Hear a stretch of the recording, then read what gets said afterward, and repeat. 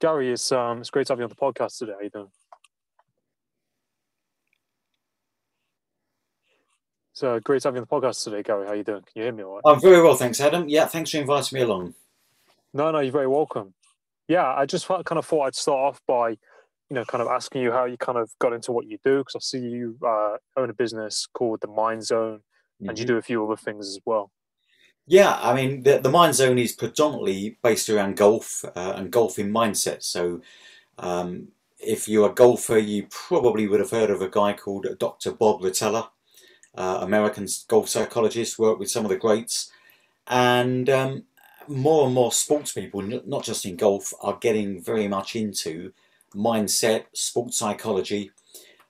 So I dreamt up the Mind Zone a few years ago. Have a great deal of fun with it. Get some great results. I've also got another company, IMD UK, which goes back and I use mindset in all of that as well, Adam. But that's based on sales, negotiation, bit of health and safety and fire, and all based around in terms of mindset, NLP, hypnosis, mindfulness, meditation, call it whatever you want. Resilience is now the buzzword we're using. So, yeah. No, that's great, and it's great that you've kind of like gone into like two kind of you've got two companies that kind of work within that kind of same kind of area, isn't it? That kind of like niche where you can like focus on mindset and performance, and they can kind of probably interlink as well. I think, yeah, it's important. To me, mindset, whatever you're doing, is vitally important.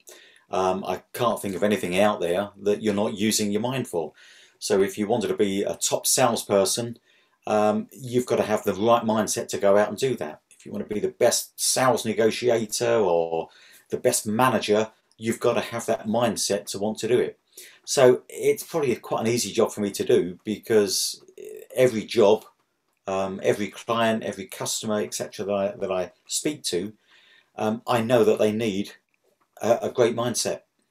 Mm. Yeah, no, exactly. And I think like mindset is kind of where it all kind of starts, isn't it? With like pretty much anything and everything, really, isn't it? Like when we first connected, we was talking about golf and sports, and we were saying that like I've worked in a golf club, Mm. um, nearby, and I remember seeing people who were stressed, and there was this kind of weird atmosphere sometimes, especially during competitions, Yes. and it was almost like you think, well, isn't golf meant to be enjoyable? And you see all this seriousness, and I understand it's quite serious, but it's like there was that kind of frustrated about it. There was like losing that kind of enjoyment factor in that Yeah, sport.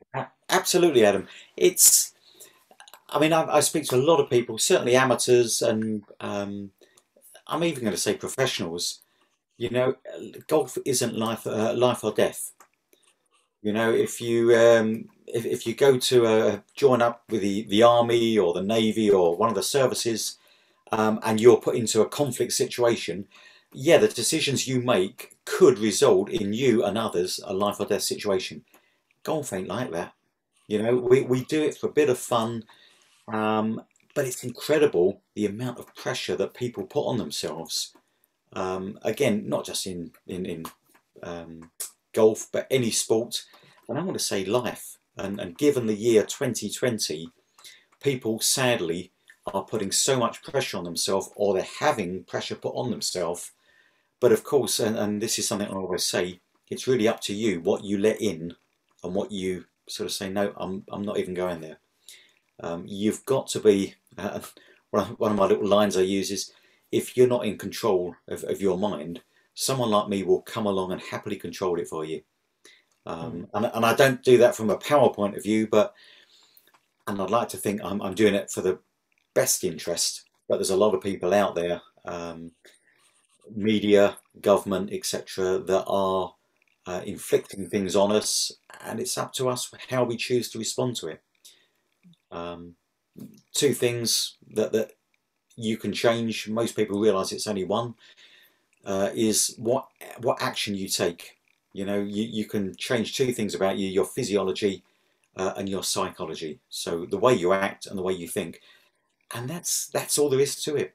And if you're not happy with results or doing whatever you're doing, if you're not getting the results, you're not progressing, or whatever it might be, Adam, then you've got to change one of those things, psychology or physiology.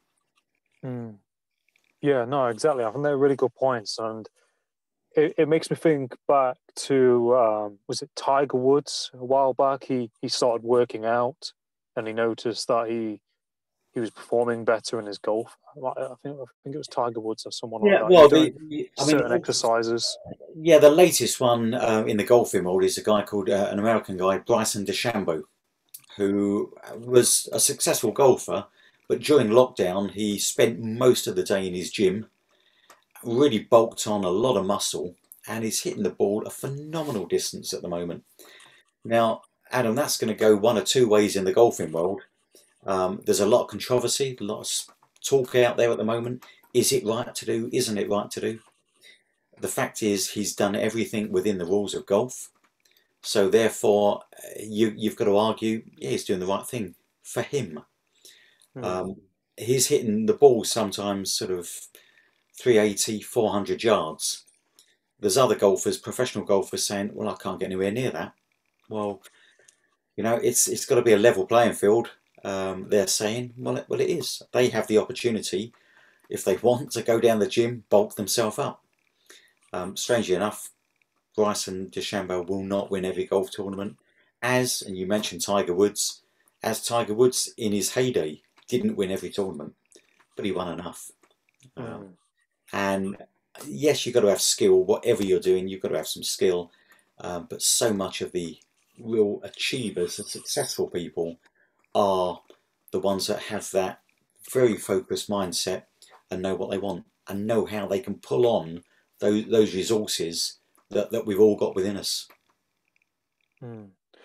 Yeah, no, I totally agree, and I think like it's so true, isn't it? Like a lot of it, there's going to be a lot of controversy of people, working out and that kind of thing. And I think like it's whatever works for that person, isn't it? And I think like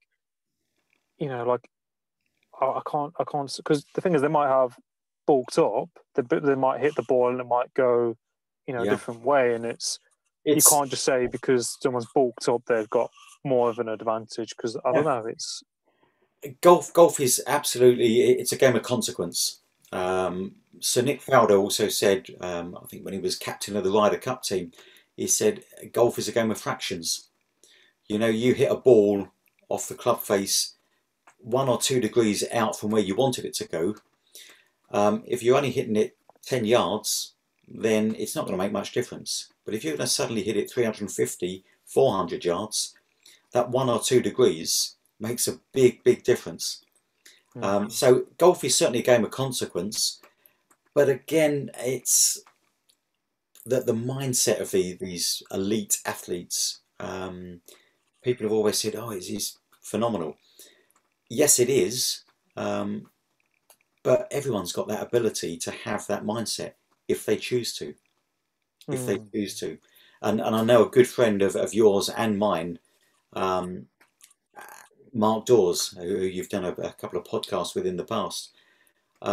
One of Mark's stock phrases, and I use this myself, when people say, "Do you think this will work?" Mark turns around and says, "I don't know. Let's see. Let's go and mm, find out." And people say to me on the golf course, if I'm doing a mind's own session, or if I'm doing sales training, negotiation, whatever it may be, and they say, "Do you think this will work?" And I turn around, I bring my little inner Mark Dawes out and say, "I don't know. Let's go and find out." Because mm, that's the only way you're ever going to find out. But sadly, Adam, so many people don't go and find out because they've got the fear factor of what if it goes wrong, mm, rather than what if it goes right. And you won't know it's going to go right until you try it. mm. Yeah. Um, so it's a bit of a catch-22 for many people. Yeah. Yeah, no, definitely. I think, like you said, that's a really good like way of looking at things, isn't it? Why not just kind of find out? Like, you're not going to know unless you try. And Yeah, I yeah. think, I think a lot of times, people. I think people ultimately kind of, got that wiring. We've all got that wiring, that negative voice sometimes. And I think Mm. it's kind of being in tune with that kind of voice and kind of not letting that kind of negative voice kind of, do you know what I mean? Kind of diminish. That. I know exactly what you mean, Adam, but we're not born with that. Mm. You know, we're born with the sort of fight or flight. Um, but Yeah. we're not born generally to fear the dark. Mm. We're not born to fear ghosts or spiders or wasps or whatever it might be. That's all learned behaviour. And where do we learn it? Well, generally we learn it from the people we're surrounded by. So from a Mm. very early age, we're surrounded by our parents, you would hope. You go to school, preschool, playgroup, etc., and you pick it up from other people.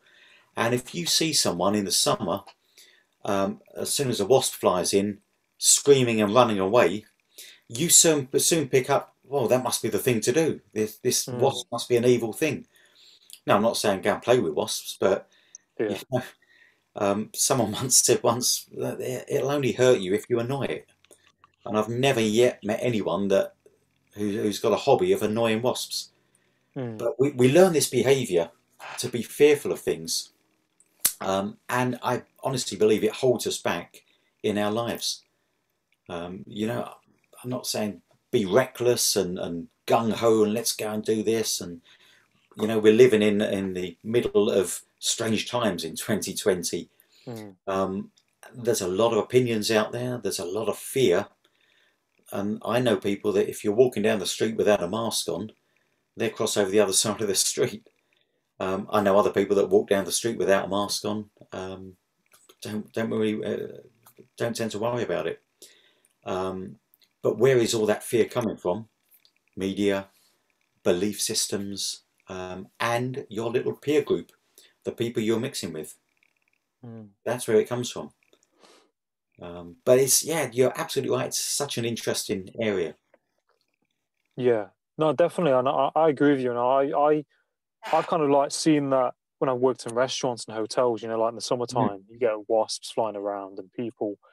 You see some customers, and they'll be chilled, and they'll just be drinking their Yeah, champagne or whatever, and you know, they're just kind of like, "My God, there's some." I just ignore it or stay still, and some people just freak out, and it's.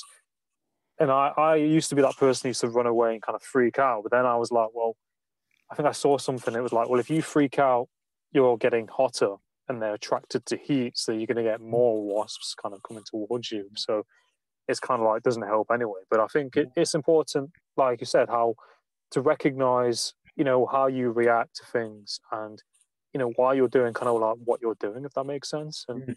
like you said, a lot of people kind of react to that fear, don't they? They do come back to it, and I think the art of having a happy life is knowing how to overcome that fear. And I'm not going to sit here and convince people that it's easy to do, but it is achievable. Um, Mm. and you know, people have different goals and motives for existing. Um, you will have heard this, I'm sure, many times, and I'll ask people on a training course, um, what makes you happy? And do you know what most of them tell me? What's that? Money. Mm. Everyone apparently wants to be a millionaire or win the lottery. And I turn around and say, will that make you happy? Oh yeah, yeah, it'll make me happy. Why would it make you happy? Well, I can buy things. Okay, so you just won 20 million on the lottery. What are you going to buy? I'm going to buy a house. Okay, £2 million. You've got £18 million left. What are you going to do with it? Oh, I don't know. And you tend to find that money doesn't make people happy. It's what you can do with that money that makes you Mm. happy. Mm. And time again, you can go to different parts of the world and you can see people with absolutely no money at all, and yet they're happy people. And sadly, I also know multi-millionaires, and there's a lot of celebrities, multi-millionaires, that have taken their own life um, Mm. because they weren't happy. Mm. So, does money make you happy? No, I don't think it does. Maybe that's just my mindset. Um, Mm. you know, it makes things comfortable, and I get Mm. that. We've got bills to pay, we want a roof over our head, but there's a lot of fear at the moment with job losses and redundancies and that Mm. the sort of the way that the economy is going. People are fearful of what's going to happen. Mm. Um, I also happen to think there's going to be a massive amount of opportunities coming out of Mm. this. You know, And if you think about the fact that we're sitting there now, if you go back in your life 24 hours, we're actually a day closer to realising those opportunities than we were yesterday, Adam. We've Mm. spoke for 20 minutes so far, and we're 20 minutes closer to those opportunities realising themselves than they were when we started talking. Mm. Now, it's just whatever mindset you choose to adopt. Yeah.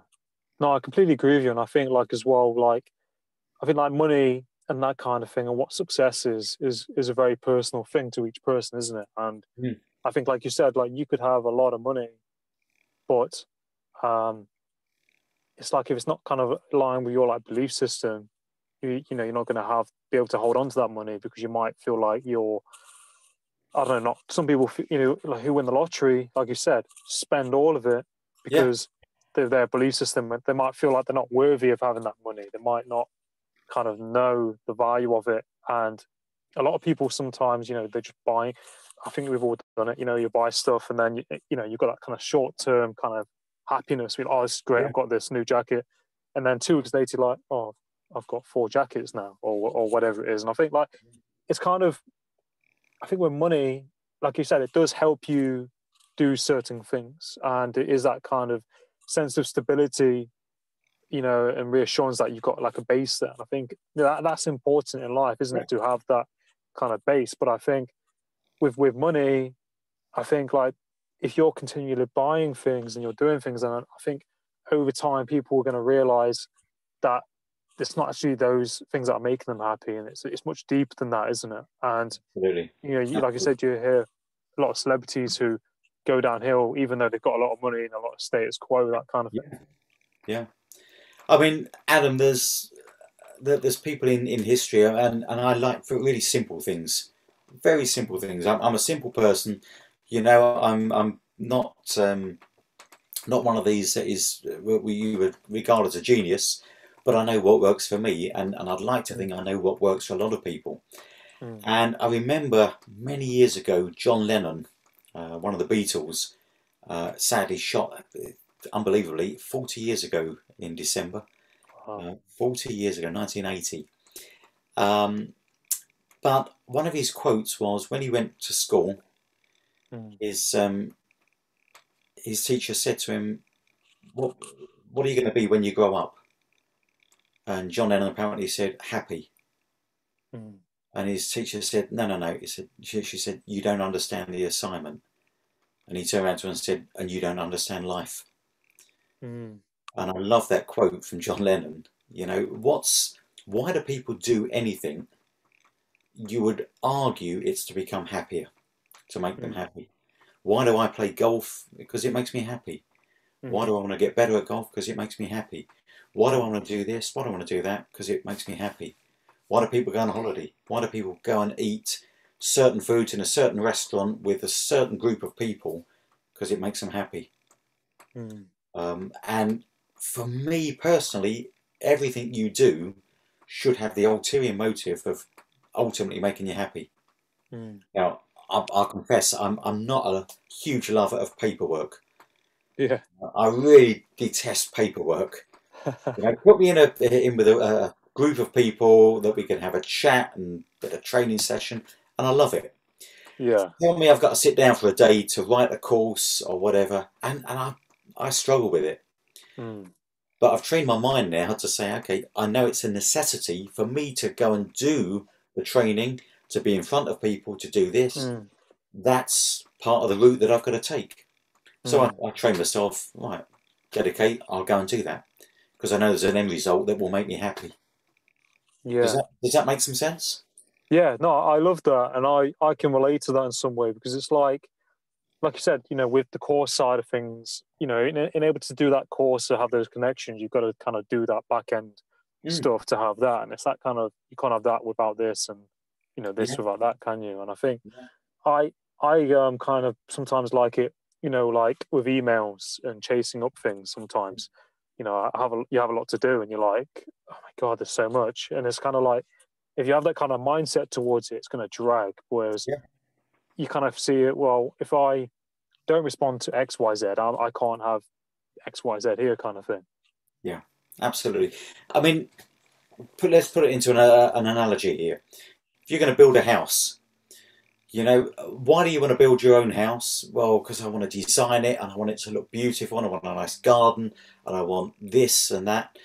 Okay, well, you've got to design that house then. You've got to put foundations in that no one will ever see, but you need to put good foundations in there so that you can Mm. build the first course of brickwork and you build it up. And now I don't like building houses, but I like living in a nice house. Mm. So it's a means to an end. Ultimately, that should come out that you're going to be happy in whatever house you build. That's a little Mm. analogy there for you. I mean, you can make an Yeah. analogy out of anything. Um, but I would just like to see a world with that people could realise that they have the ability to change within. Mm. You know, Mm. yeah, I'm happy to come along and I'll help them, etc. But everyone has that ability to change if they want to. Mm. If they want to. And I'd love to see a world with people that are more confident, that have less fear, that Mm. have more self-esteem. That, if you like, turning around after a course, and people say, "Do you know, I feel more confident, got more self-esteem. I've got this, I've got that." Mm. The more of that I can do, that then makes me happy. Mm. So I'm quite a selfish guy. I'm doing all this to make me happy, if you think about it. but but it's like the thing is you're you're getting that satisfaction from it, but yet you're providing value at that same time to other people, so they're kind of taking something from it, aren't they? And they're going to get happy. They're going to Yeah, kind of benefit and develop themselves.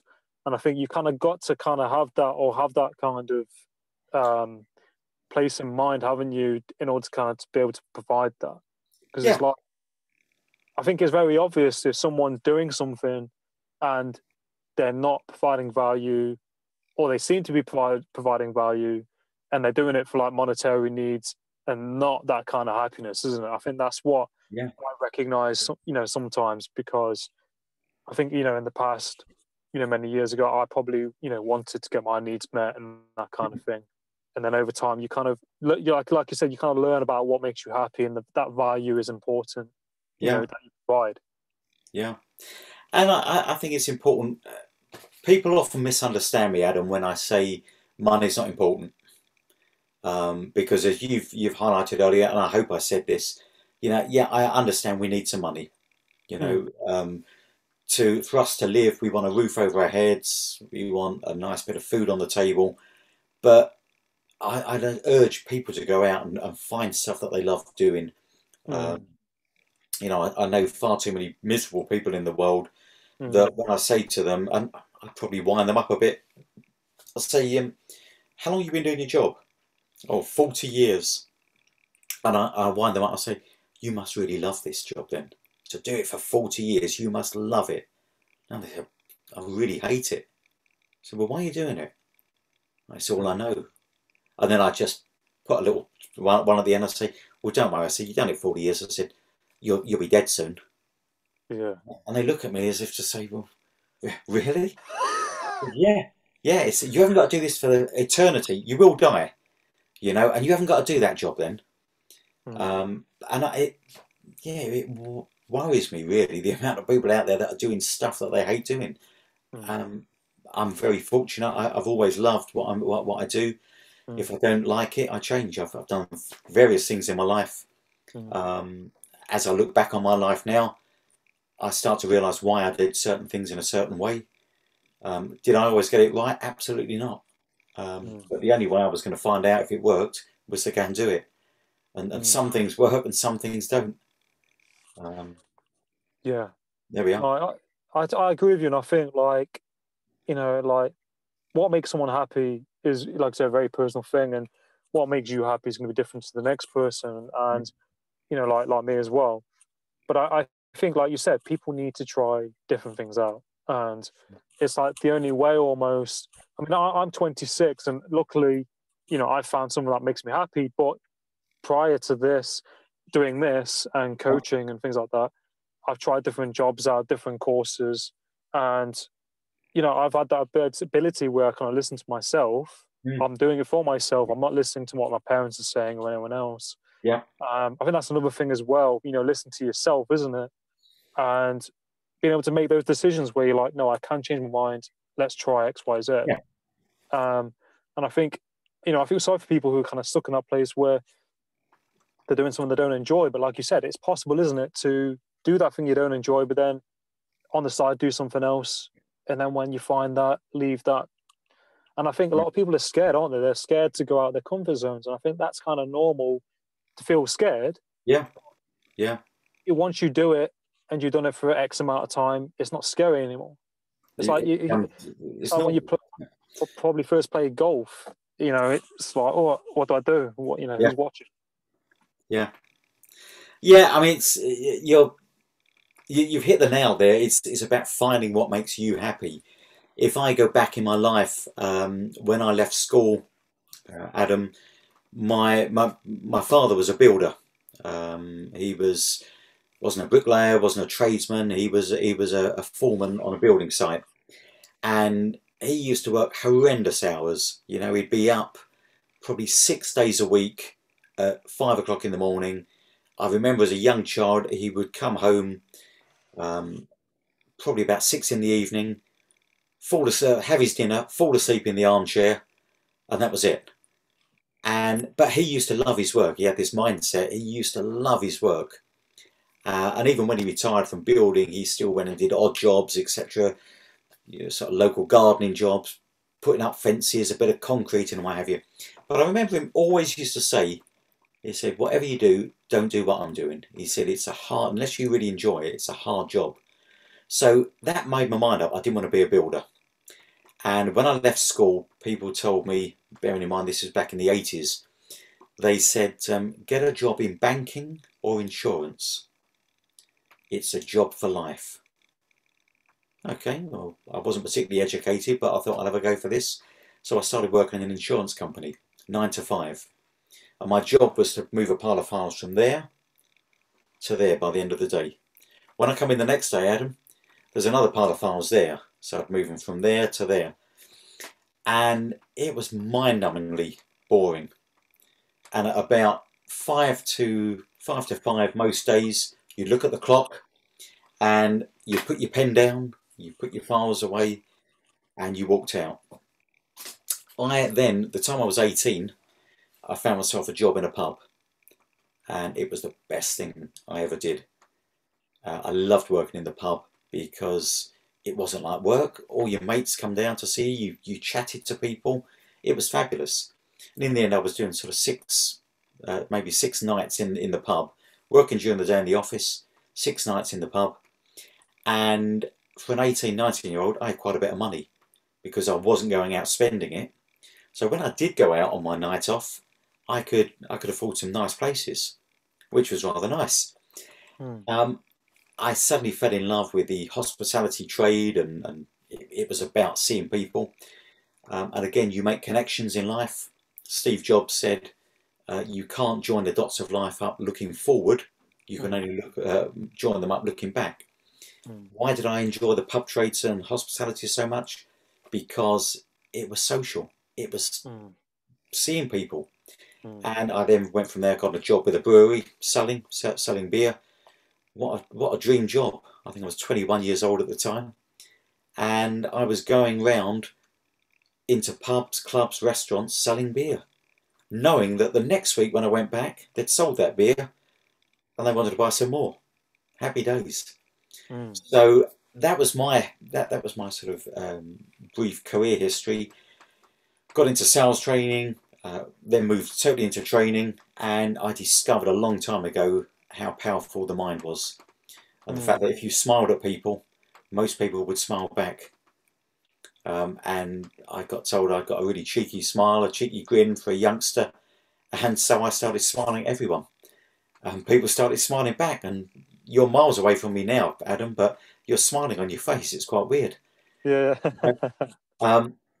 So if you can connect with people, you can then start to influence people. And I used to sell. I won loads of stuff as a salesperson. But then I got into training. I love the training aspect of it. Um, so I moved totally into training.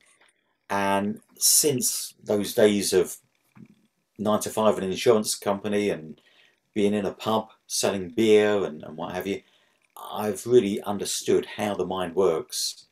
Got into NLP, neuro linguistic programming, um, met some wonderful people along the way. Hypnosis, which still fascinates me. I Mm. love hypnosis. Everyone's got the ability to go into trance whenever they want. Um, but people find it's a weird old thing. Mindfulness, meditation, all these things. You start banning these words about, and people, oh no, I'm not into all that sort of stuff. Mm. So we're going to brand it as something else, and I'll call it something else, and it'll work. Yeah, But yeah, it's all good fun. It's all good fun. yeah, no, that's it. And I think like it's great in what you said about that experience, the experience that you had, like when you was like a teenager and things like that. Mm. And I can definitely relate to that. Like I'm pretty extroverted, like as a person socially, and I think like when I fell into restaurants when I was like 16. My dad's a chef, Mm. and I started going into waitering, and like you said, there is it almost like when you're kind of confident in it and you kind of find your feet, it's quite enjoyable because you're meeting all different people, and you're able to Yeah. deal with situations that you probably won't encounter in an office. Yeah. Like you said, with chefs, with people who might be Well, drunk or pissed off and that kind of thing. So let's be you're honest. dealing with Most chefs that you know, most chefs that I know, are raving mad. that. It's a prerequisite for being a chef. And I know if any of my friends that are chefs listen to this afterwards, they know exactly what I mean. You've Mm, got to be a certain animal to be a chef, yeah. but highly skilled, highly talented people. Mm. Um, There is definitely that too. I mean, we had where I used to work in one place. We had like six head chefs and four managers in the space of like 4 months because mm, there was a lot of pressure and it was during summer, and we had people on agency coming and going backwards and forwards. And yeah, there's a lot of pressure and there's a lot of things you need to deal with. But I think in that trade you can grow so much mm, because you're literally thrown out your comfort zone, and yeah. like you might have two people who don't turn up to work and it's you and one other person. I remember it was me and my two colleagues because the manager got sacked, and he was basically kind of co-running this hotel, running all over the place. And I think there's that, that's when it was hard. I kind of thought to myself, well, I'm meeting all different people every Mm, day, and that's kind of what kept me going yeah, because yeah, people are interesting. You just don't know who you're going to meet or who that person knows. absolutely. And it's incredible when you work in. I mean, I know how hard the hospitality industry is. Incredibly long hours. Sadly, they're getting a rough ride at the moment, in my Mm, opinion, mm, mm. from the government and the support that might COVID, be yeah. available. But in terms of the hospitality, we used to finish a shift and we were absolutely worn out. But do you know what I used to love, Adam? The doors are closed, we've finished glass washing, etc., and we just sit round a table and have a beer Mm, and chew the fat, just talk about anything. And that was a lovely, lovely time. You were yeah, absolutely worn out, but it was fantastic. yeah. Absolutely fantastic. No, I definitely agree. I think that's what I miss about it as well. There's Mm. that kind of side to it, whereas most other jobs is like, yeah, done, cheers, see you. And the whereas that it's like you're kind of like a family unit. Yes. Um, Yeah, yeah. I was just gonna to like round up as well. Like, do you have any favorite books that you like to read? Any favorite books? Um, well, of course, I mean, I've got to say my good friend Mark Dawes, Quantum Thinking is an essential read. Mm, There's certainly in the golfing world, there's any of the Bob Rotella books are really good reads. Um, Mindset, well, I mean, there's just Google something on mindset. We talk a lot mm, about growth mindset. A guy that does a lot of presentations, or was before COVID. A guy called Steve Head. Steve is worth looking up. mm, A good guy. But now there's some really good speakers out there, Mm. and I'm always happy to go along to conferences, webinars, Zoom meetings, whatever, because I'll always pick something up from somewhere that I can Mm. use. Why do I pick it up? Because it makes me happy. You Mm. know, it all Yeah. comes back to that. If I can find a little story that I can use, that I can pass on, it makes someone else's life happy. Brilliant, happy days. Mm. Mm. Yeah, that's No. how it all works. Yeah. No, exactly. And it's so important to do that, isn't it? To kind of, to read good content and, kind of consume the things that, make you happy and going to make some kind of difference to your life as well. Yeah. And I think as well, like, do you have any role models professionally or personally, like, or mentors, like growing up or even now, would you say? Well, growing up, I suppose, I mean, in the golfing world, um, as much as I admire Tiger for what he did, Tiger Woods, Sevi Ballesteros, Mm. because he was different from everyone else. Mm. Um, and his visualization, his mindset. Again, anyone that's into their golf, Google some of the Sevi videos. They're quite unbelievable. But Mm. he just had that attitude of I want to go and have fun, go and enjoy it. Rory McIlroy, a tremendous talent. Yeah. Nowadays, I still think talent-wise, skill-wise, Rory's got it. Mind-wise, I think is sometimes lapses. Mm. So I'd love to do a bit of. If Rory's listening to this ever, Adam, I'd love to do a bit of work with you, Rory. Yeah. Yeah. Um, no problem at all. Um, I think in life, and strangely enough, Adam, I did a podcast last week with a friend of mine. He's or was an Olympian, went to the Olympics 5 times, and we were talking about who your idols were, and it's normally people within your profession that were really successful. Mm. Um, I suppose when I look, both my parents, um, sadly no longer with us, but both my parents laid those foundations, Mm. from a very early age, and I never grew up with pressure of you've got to do this or you've got to do that. Subliminally, subconsciously, call it what you will, both of my parents always said to me when I was growing up, I don't care what you do for a job, as long as you enjoy it. Mm.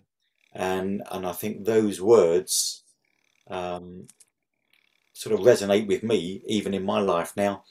And as I say, my friend who I spoke to last week, I Mm. said, who was your motivating factor? He said, my mum.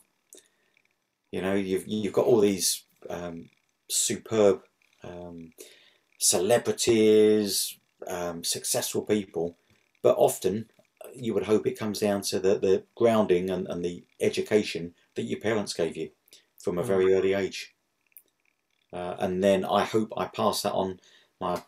Both my kids are grown up now, but you hope you pass that on so that they can then pass it on. Mm.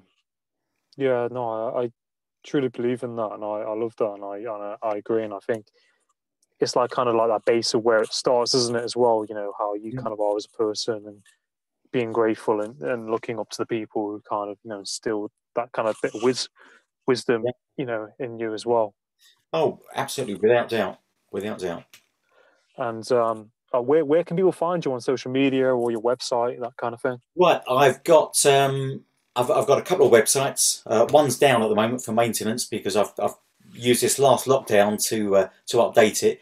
But Yeah, I've got a couple of websites which if I email over to you, yeah, I Adam, can put it in. you can maybe put some links. I'm on Facebook. I'm Mm. on LinkedIn. I'm on Instagram. I'm on Twitter.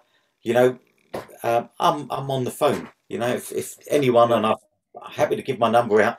If you want to phone me up, yeah, and you want to speak to me, I'll speak to you.